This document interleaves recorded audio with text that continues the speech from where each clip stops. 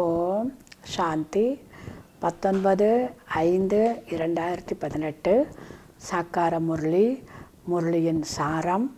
இனிமையான குழந்தைகளே, தூய்மை இல்லை என்றால் மனிதர்கள் எதற்கும் பயன்பட மாட்டார்கள். எனவே நீங்கள் தூய்மையாக மாறி மற்றவர்களையும் தூய்மையாக்கக்கூடிய விஷயத்தில் உதவி செய்ய வேண்டும். எனவே நீங்கள் தூய்மையாகி மற்றவர்களை தூய்மையாக்குவதில் உதவி செய்ய வேண்டும். கேள்வி: எந்த நிச்சயம் இல்லையென்றால் செல்வ செழிப்போடு இருப்பதற்கு பதிலாக அழிவு ஏற்பட்டு விடுகிறது. எத்தகைய ஒரு நிச்சயம் இல்லை என்றால் சதா வளமாக வாழ்வதற்கு பதிலாக அழிவு ஏற்பட்டு விடுகிறது. பதில்: மிகவும் அன்பிற்குரிய தந்தை நமக்கு பாடம் கற்பிக்க வந்துள்ளார். நாம் ஞானம் மற்றும் யோகத்தை கற்றுக்கொண்டு ஆஸ்தியை எடுக்க வந்துள்ளோம் என்ற நிச்சயம் இல்லை என்றால் செல்வம் செழிப்பு அழிந்து போய்விடும். சந்தேகம் எழுந்ததென்றால் பாக்கியத்திற்கு மேல் கோடிடப்பட்டுவிடும். எனவே நிச்சயத்தில்தான் வெற்றி உள்ளது. நிச்சயம்தான் ஃபஸ்ட்டு. தந்தை தாய்மார்களை முன்னால் வைக்கிறார். இதில் பொறாமைப்படுவதற்கான விஷயமே இல்லை. சகோதரிகளை தாய்மார்களை முன்வைக்கிறார். இதில் பொறாமைப்படுவதற்கான விஷயமே இல்லை. இதில் கூட குழந்தைகளுக்கு சந்தேகம் அல்லது தேகாபிமானம் என்பது வரவே கூடாது. ஏன் தாய்மார்களை மட்டும்தான் முன்னால் வைக்கிறார்கள் என்ற சந்தேகமோ தேகாபிமானமோ வரவே கூடாது. பாடல்: யார் வந்தார் என்னுடைய மனம் எனக்கூடிய வாசலில். ஓம் சாந்தி. ஆத்மாவாகிய நீங்கள் அழிவற்றவர்கள். இந்த சரீரம் அழியக்கூடியது. சரீரம்தான் இளமையாகவும் முதுமையாகவும் ஆகின்றது. ஆத்மாவை ஃபோட்டோ எடுக்க முடியாது. ஒருவேளை ஆத்மாவின் சாட்சாத்காரம் ஆகக்கூடுமானால் சாட்சாத்காரத்தையும் கூட ஃபோட்டோ எடுக்க முடியாது. ஏதோ ஒரு காட்சி பார்க்கலாம். அந்த பார்த்த காட்சி கூட ஃபோட்டோ எடுக்க முடியாது. மற்றபடி புரிய வைக்க முடியும். மனிதர்களையும் தேவதைகளையும் ஃபோட்டோ எடுக்க முடியும். ஆனால் பரமாத்மாவை ஃபோட்டோ எடுக்க முடியவே முடியாது. எனவே மனிதர்கள் குழப்பமடைகிறார்கள். இவர்தான் பகவான் அப்படிங்கிற ஒரு நிச்சயம் அனைவருக்குமே ஏற்படுவதில்லை. யார் பகவான், பகவான் யார் என்ற விஷயத்தில் குழப்பம் அடைந்து விடுகிறார்கள். பாபா சொல்கின்றார், யார் தவறான கர்மம் செய்கின்றார்களோ தந்தையிடமிருந்து ஆஸ்தி பெறுவதில் பிறருக்கு தடைகளை ஏற்படுத்துகிறார்களோ, தந்தையிடமிருந்து ஆஸ்தி பெறுவதில் பிறருக்கு தடைகளை ஏற்படுத்துகிறார்களோ அவர்கள் மீது மிகப்பெரிய பாவ சுமை என்பது ஏறிவிடுகிறது. மிகப்பெரிய பாவ சுமை ஏறிவிடுகிறது. இங்கு நீங்கள் வந்திருப்பதே சுகமான வாழ்க்கையை அமைத்து கொள்வதற்காக. இந்த ஞான மார்க்கத்தில் நிறைய தடைகள் ஏற்படுகின்றன. ஏனெனில் இங்கு தூய்மையினுடைய விஷயம் உள்ளது. பாபா கூறுகிறார், பிரம்மாவை யார் படைத்தார்? பரம்பிதா பரமாத்மா சிவன் இல்லாவிட்டால் மனித சிருஷ்டியை எப்படி படைப்பது?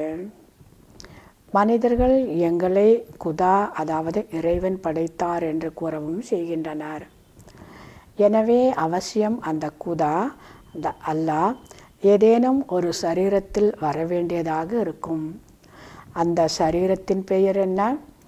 சந்நியாசம் செய்த காரணத்தால் அவருடையவராக ஆகிய காரணத்தால் பிரம்மா என்ற பெயர் இடப்படுகிறது.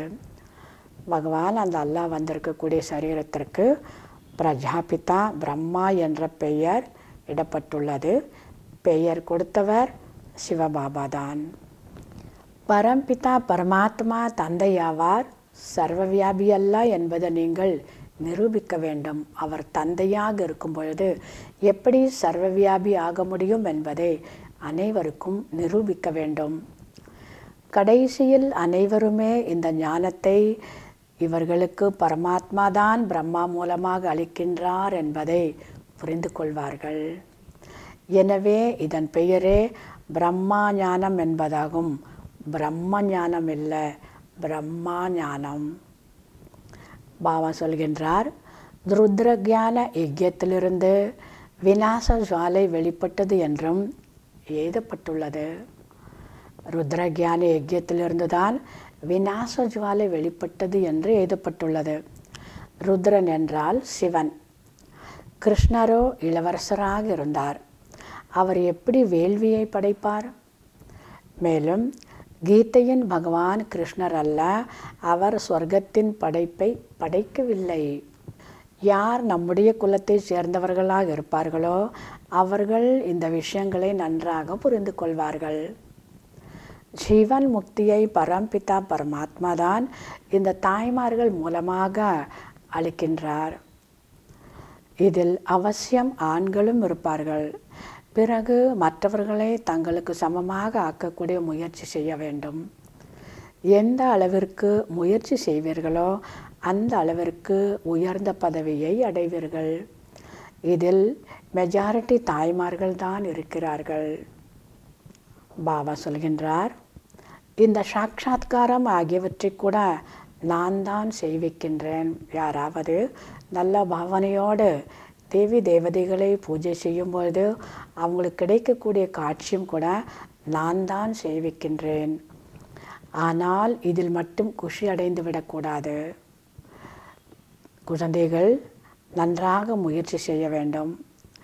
முயற்சி செய்யாமல் உயர்ந்த பலனை எப்படி அடைய முடியும்? எனவே முயற்சி தான் ஃபஸ்ட்.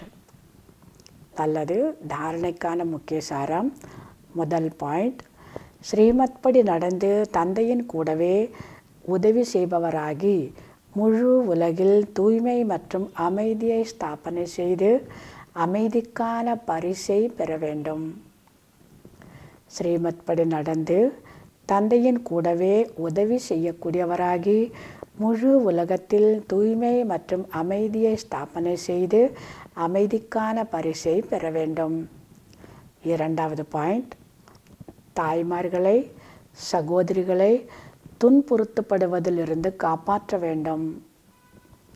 துக்கப்படுவதிலிருந்து காப்பாற்ற வேண்டும். தாய்மார்களின் மதிப்பை உயர்த்த வேண்டும். அவர்களுக்கு மதிப்பு கொடுக்க வேண்டும்.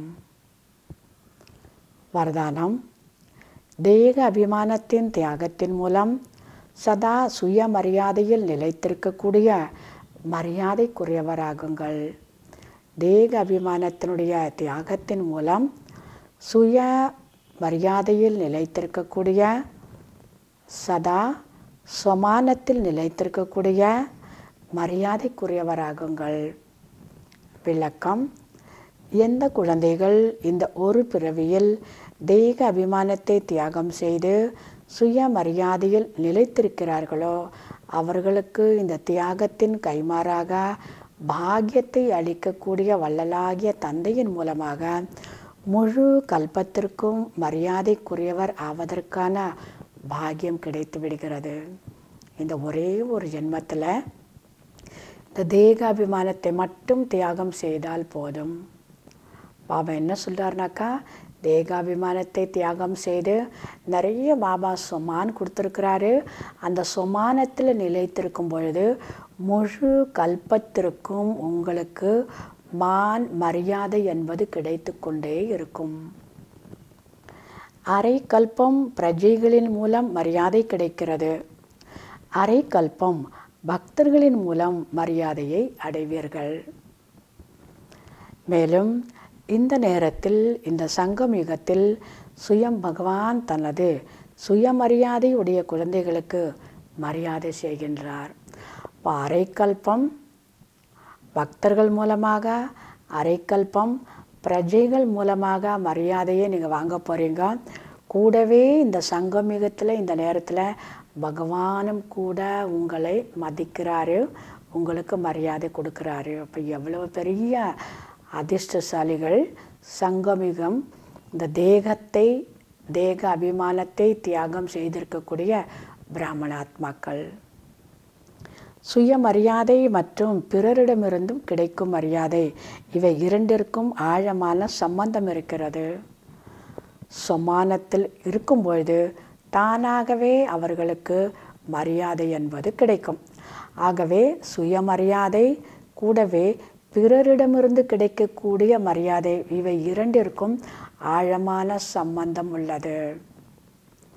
ஸ்லோகன்: ஒவ்வொரு அடியிலும் தந்தை மற்றும் பிராமண குடும்பத்திலிருந்து ஆசீர்வாதம் அடைந்து கொண்டே இருந்தால் சதா முன்னேறிக்கொண்டே இருப்பீர்கள். ஒவ்வொரு அடியிலும் தந்தை மற்றும் இந்த பிராமண பரிவாரத்தினுடைய ஆசீர்வாதத்தை அடைந்து கொண்டே இருந்தால் சதா முன்னேறிக்கொண்டே இருப்பீர்கள். இந்த நேரத்தில் அனைவருடைய ஆசீர்வாதமாகப்பட்டது தான் நம்மை உயர்த்தும். நல்லது. இனிமையிலும் இனிமையான 5000 வருடங்களாக காணாமற் போய் மீண்டும் கண்டெடுக்கப்பட்ட செல்ல குழந்தைகளுக்கு தாய் தந்தை பாப் தாதாவின் அன்பு நினைவுகள் மற்றும் காலை வணக்கம். ஆன்மீக குழந்தைகளுக்கு ஆன்மீக தந்தையின் நமஸ்காரம். ஆன்மீக தந்தைக்கு ஆன்மீக குழந்தைகளுடைய நமஸ்காரம். ஓம் சாந்தி.